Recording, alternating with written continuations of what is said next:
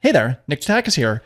In this video, we're going to add a little life to our shell scripts by using ANSI color codes. We're going to support 8 colors, 16 colors, 256 colors, as well as 24-bit true color using RGB as long as your terminal supports it.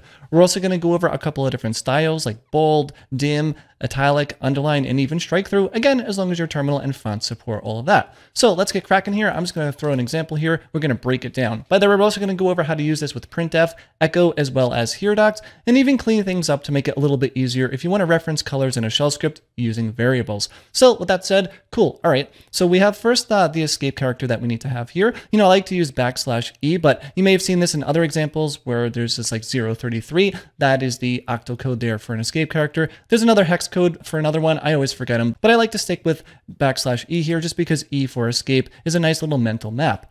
Then we have the bracket here, which is going to start a command. And then we have a couple of different arguments separated by semicolons. In this case, technically the 0 is optional, but that is going to reset any styling and colors you might have previously, maybe things that are out of your control here. Typically, I like to use the 0 here to be explicit, but again, depending on what you're working on, maybe you don't want to reset something like a background color or whatever. So yeah, you just wouldn't set it then. But yeah, I would typically default to always including the 0 there. Then we have 36, which is going to be the actual ANSI color code for cyan here. We can change this value to be other things. We'll get to that in 1 second. Finally, the last argument here is the mode, which is going to be things like dim, bold, italic, underline, etc. Okay, so let's see some examples here. 30 is black. Again, it's going to depend on what your terminal looks like. Then we have 31, I believe, is red. 32 is green. Then we have 33, which is going to be yellow. And 34, I think, is blue. And then 35 is going to be magenta, 36 is cyan, 37 I believe is white. And then that's your 8 colors right there, right? So we have 1, 2, 3, 4, 5, 6, 7, 8. Then, let's say that you want to just deal with background colors instead. Well, it's pretty interesting because if we go back to this example here, all we have to do is add 10 to these numbers. So then that's going to be this one. But yeah, if we do something like that, that's going to be red. And then we have green. And then we have our yellow, then we have blue coming up, and then we have, what else? We have, magenta, always forget that one. 46, there's our cyan, and then here we are back to white. And then, yeah, pretty nice, pretty cool. Just add 10, remove 10 if you want to go back to the foreground color, like this is going to be yellow in the foreground. Then we have things like the mode, which could be, in this case, it's going to be bold, but you can do 2 for dim. So in this case, let's go back to here, bring it back to 1 so we can see it side by side. But you can see the top one is a lot more dimmed out. If we go to something like green, that is going to be bold. And then I'm not going to do it for all of them, by the way, but that one is dimmed out here as well. Maybe a little bit harder to see because it's kind of mixed in with the prompt, but that green is definitely a lighter or dimmer than the top one there. Now, there's all sorts of different other ones that you can do. I don't have them all memorized here, but yeah, I believe it goes up to 9, maybe a little bit more, but there's one for underline there. Actually, you know what? I did write a blog post for this. We're not really going to go use this too much as a reference, but I did add some little charts for, bright colors as well, which we didn't show in a sec, but in my terminal case, there's no difference. So I won't even bother. But in any case, yeah, I think the modes are down here. So yeah, we have, bold, dim, italic, underline, blink, inverse, hidden, strike through. And I made a screenshot here for folks just reading the blog post here, showing off what all those look like. It depends really, again, if your terminal and font support that. So like, for example, if we go 9 here, we can see the strike through one. That could be fun to see here. So let's do that. I'll also change the color to red or something like that. And then we can see the red strike through here. And that's it basically, right? So you set your style up here, what you want with your command, and then you have your text. And then finally, I like to do this. I like to reset things back to their default state here at the end. Technically that's optional, but it really depends on what shell that you're using because, if you did something like this, here we're going to have strike through, everything looks good, everything looks normal. This command here, my prompt looks normal. It's like, it's been reset, right? So if we go back to here and we remove that reset component here, then it's also going to look good. Like, hey, there's no difference here at all. But that's actually Z Shell adding some quality of life features here by doing that reset for us. So if we actually go to bash here and do the same thing, let's just demonstrate the happy case here, which is going to be that, everything looks good, everything got reset. But if we don't do the reset here, let's just say we do this, then yeah, that is not going to get reset. And I'm pretty sure a regular shell is also going to be no good here. It's not going to do any extra magic for us. Yeah, totally messed up. Well, not messed up, but you basically are responsible for resetting that. So now let's maybe go over a couple of more colors, like 256 colors. I'm actually going to jump back over to here. and copy paste some scripts here because, you know, I didn't create these, but we will get to see what they look like, at least on video. So take a look here, you know, and by the way, I will mention this too. If you're using a shell that's not compatible with this type of syntax here, then yeah, you can just run bash and then you should be good to go. But yeah, there's a 16 colors up top. You know, you can see the high intensity ones. For me, at least, they don't look any different than the normal. You know, again, that's going to depend on whatever themes and terminal emulators and all that stuff that you have set up. But here's, you know, the rest of the 256 colors here. You can see the grayscale stuff on the bottom. You know, of course, some of these numbers are going to be a little bit hard to read, right? This is basically black on a very dark bluish background here with Tokyo Night Moon. And then we have, yeah, all sorts of different other gradients here, which is pretty nice. But yeah, you can copy paste that command here from this blog post. I'll leave a link to this one in the description if you want to check it out. But yeah, the interesting pattern here is, you know, before we were going with 0 for resetting things here. But yeah, in this case, 38 is going to be the foreground color. 48 is going to be the background color. Then we have 5, and then we have some number here. You know, this basically is just looping and putting in a number in this little placeholder spot here. But yeah, let's actually play around with that one real quick, and we'll just go and change this here to be 48 instead. And then run this one. That's going to be the background color instead of the foreground. You know, now we can see maybe some of the text is a little bit easier to read, but yeah, you can see how easy it is to switch between background and foreground. That 38 becomes a 48. Now it's the background, which is pretty cool. Okay, so let's clear that one and we'll go back to here. And by the way, yeah, I just sniped both of these examples from Stack Overflow. I will mention here too that near the top of the article, you know, I kind of break down what we just went over a second ago in video, but I link out to this gist here, which has a treasure trove of information about ANSI escape sequences. You know, some of the charts I borrowed from there. You can see some more outputs here as well, all sorts of different values, all sorts of different things, way more detailed than what I'm going into, but I don't know, this video is a little bit more focused on practically just using colors in general here. But yeah, let's go back down here to the 24-bit RGB color one. We'll just see what the output of this one looks like, which is going to be this. And yeah, if your terminal supports it, you should see a very nice gradient going from red to blue with everything in between here. You know, if there's a lot of banding, like things aren't looking smooth, then maybe your terminal just doesn't support that. Or if you're not seeing any output, it's also very possible that your terminal doesn't support it. I happen to be using the Microsoft terminal here.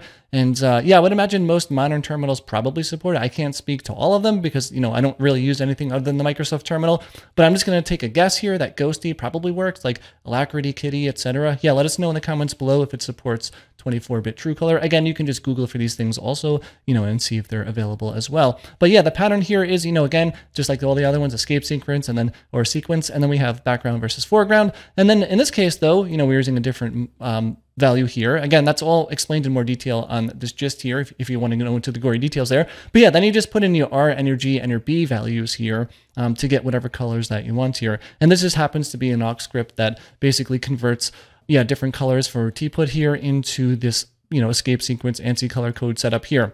Cool. Okay. So that's basically, you know, how to do all sorts of different colors here. Typically in the scripts that I operate with, you know, I tend to support basically just the normal 8 colors here.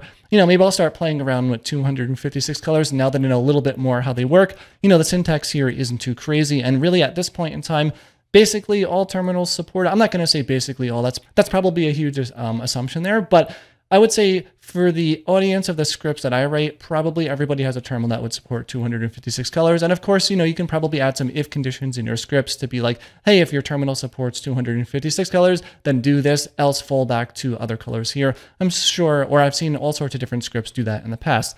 All right, so cool. Let's skim down a little bit here. You know, there's some color modes. We went over some of the examples here. I didn't actually paste these two in, but, you know, it kind of just goes over just showing off different things. Like in this case, it's going to be a dim yellow background. For this one, you know, as long as your terminal supports it. Funny enough, though, in my case here, using dim versus not dim for this one, just, you know, the background colors, yeah, they're just not different. So, you know, if I go back to the foreground color here, in this case, you can see this is going to be probably quite a bit more dim here with the yellow. You know, maybe it doesn't come off a lot on video, but this is certainly very, very different what I'm looking at here. This one is a lot more dim on the bottom, using 2 instead of 1 there for the mode. All right, nice. Let's go over some examples now of just using printf versus echo versus heredocs, and we can see how some of this stuff pieces together. We don't really need to go too much into the blog post. Let's just see what I can do just by winging it here. So let's clear this one. We'll go back to our baseline example here. This is kind of what we looked at the start of the video. Hello on cyan here, nothing too crazy, nothing new happening here. But yeah, let's just say though that, you want to start thinking about like, well, can I extract these things out to variables just to make it a little bit easier on myself in the future, so I don't need to like, start doing escape characters and semicolons and zeros and all this other stuff everywhere. But like the first step to that might just be like, well, okay, what if I just want to set a specific color here and just like send that in as a variable to printf, right? Before we're even talking about like shell variables. So what you could do here is, maybe we can just take this sequence here, the whole thing, and just say, okay, we're going to escape that 0 here, 36, and then 1M. And then we're going to go to over here, get rid of all of this. And then you can just start using normal printf stuff like string, like this variable is a string, right? I'm doing this on purpose, by the way. You're going to see this actually won't work because it's literally going to output the string as a string, and that's expected, right? We're saying to printf, by the way, that's a string. But what we want to do here is B instead. That is going to interpret backslashes. So then, this escape sequence here is going to be interpreted correctly, and then boom, we're going to get what we want here, which is our colored output, which is pretty nice. We're going to look at a more practical example of using variables, but you can imagine just with this context here, like you can just put that into a variable like at the top of your script, and then whatever function or whatever is doing the printing, you can just do whatever you need to do with %b there, and then you are good to go. Now let's move on to using echo. So we can do echo. Well, actually, let me up arrow this one a couple of times here, and we'll just go here and do echo. Then what's going to happen? Let's see what happens. Oh, it is going to work, which is pretty nice.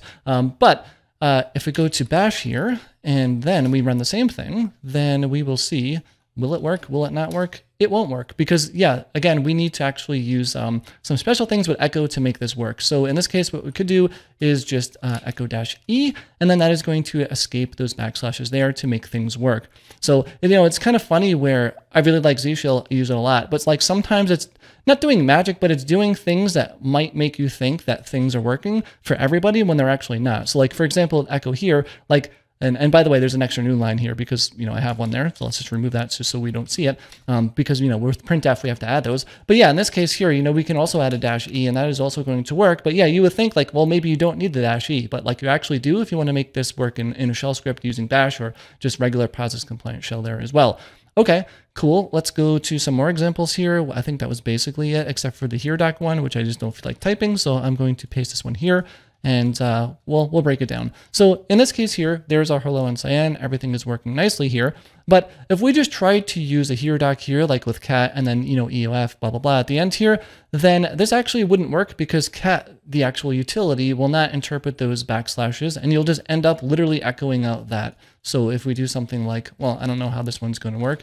I don't know. I'm just going to type it in. 36, 1M. Hello, I'm just going to put hello, whatever, it doesn't matter. And yeah, we should probably be good citizens of the terminal and also just, reset things back to 0 there.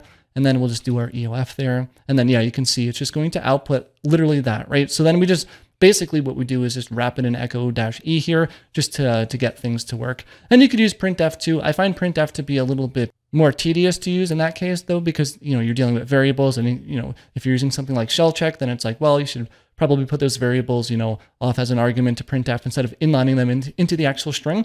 So yeah, in that case, might as well just use echo -E here. And yeah, now let's talk a little bit just about using easier to remember names, right? So, I've got this dot file setup going on here, and I have an install script on this one. And if we take a look here at this script, then I do have some variables defined up top for different colors. So like we have, color red. Again, these could be named whatever you want. There's like green, cyan, and reset, etc. And then I've got a couple of different functions to help me out, like, an error function and an info function. The info ones are cyan, the error ones are red. And then you can see, I'm using %b there. And then we're also doing, our error here. That's going to be colored up in red, basically, just because it's red. And then cyan for info level ones. And then, I have things set up here where like technically, maybe I could have just put these escape sequences here and then just had like the number or something in a variable. But I like to use these variables in other areas of the script. For example, if we go down to the help menu, which is going to be down on the bottom somewhere. I'm actually using green here just to show the outputs here for the commands. And if you actually just want to see what all that looks like here, I guess we can take a look at that. So if I go to, let's say, source, open source, dotfiles here, and we just take a look here at local one and then run the install script here, then yeah, you can start seeing that up top here, I'm using the cyan here, which is, kind of nice just to break this up because this script actually produces quite a lot of output. So let's actually run this one live on video here and just see all the different outputs so you could see how things work here. This should finish pretty quick. I am using Arch Linux, by the way, here in WSL. Cool. All right, so that's going to be done. Yep, I want the symlinks. Cool, everything is done. Sweet. Using also fast fetch here just because, it's fun to see this stuff on different systems. But you can see, if I wasn't using colored text here, this then becomes a lot harder to skim because there's just so much like normal white text everywhere. So I kind of like that. And then also if we go to the help menu here, here we can just see the green here. I kind of went with green because it's like, the way I have things set up here and, on other systems is pretty similar too. If you're using a shell that supports like having different colors for different things in your command here, green in my case is like, yeah, you're just like running a command, running a script. So then in the help example here, I kind of made those green. So just to correlate more to be like, yeah, you can copy paste that and just like basically run that as a script. Now in this case, there's like optional arguments or whatever, but yeah, I feel it just, again, helps break things up a little bit here instead of just having a whole bunch of different white text. So with that said, if you like the video, please give it a thumbs up. And if you have any questions, I'll do my best to answer them in the comments. I will see you in the next video.